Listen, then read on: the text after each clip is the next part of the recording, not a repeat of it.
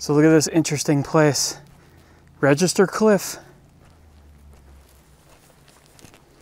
So I just got done filming the video of the Oregon Trail, the deep ruts there, and that's just a couple miles away. And there's just enough sunlight left to come here to this amazing place, Register Cliff. This is where people traveling on the Oregon Trail, this is one of the places where they inscribe their names into this sandstone here. So we're gonna go and check this out because the history is very significant.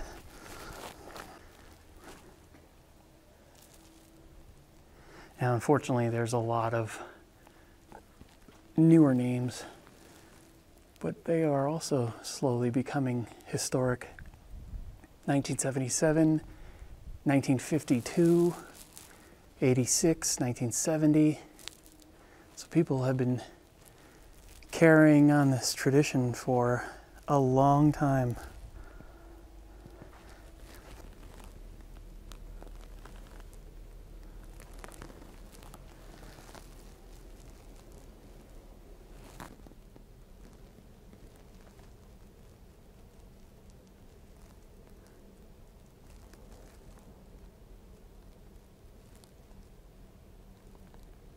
I think further down the other way is more the original inscribed names and messages.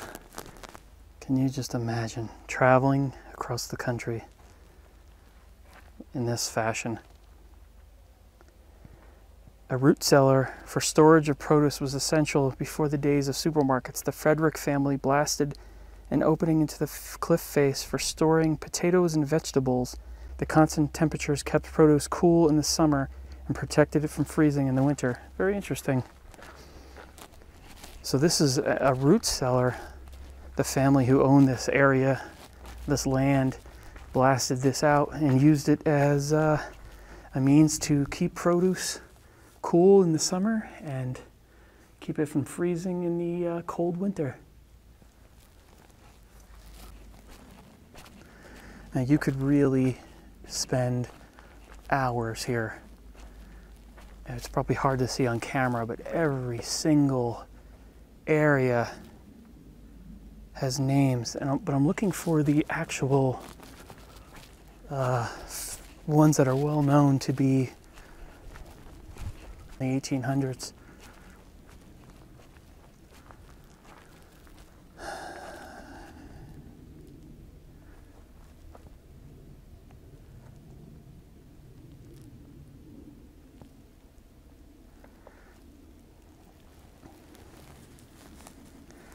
And who's to say which ones of these are legit and which ones weren't carved out 20 years ago? If it makes you happy to be a naysayer and be negative about it, by all means. But, you know, it's pretty standard information here. It's a fact that the people traveling on the Oregon Trail definitely did inscribe their names into this. It's well documented. Who knows if kids have went right over them or something. I don't know. There's a couple signs here a couple pictures that show some of the original ones, but you would be here all day to find that.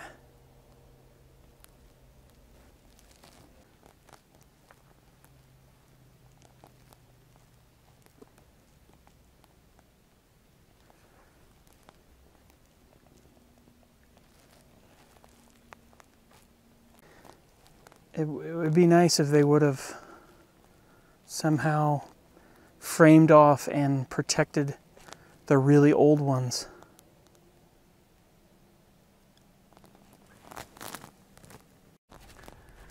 You know, the funny thing is that it does say it's illegal to deface this rock. I'd say there's a solid 50 years of defying that law. Probably more, actually.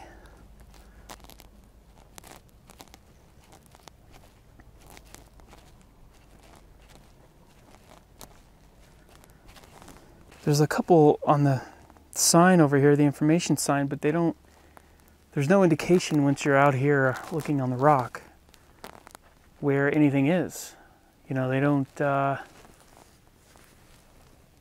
it's too bad they don't have a little sign with an arrow or something.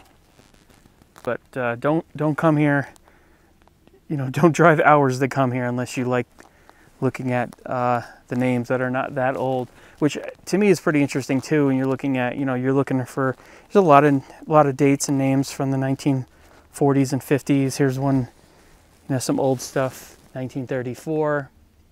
I think that's a 1934. I can't really make out the name, but all right, now the sun really is going down and I still have about an hour. It's worth a drive or so, hour and a half. So I'm getting back on the road. See you in the next video.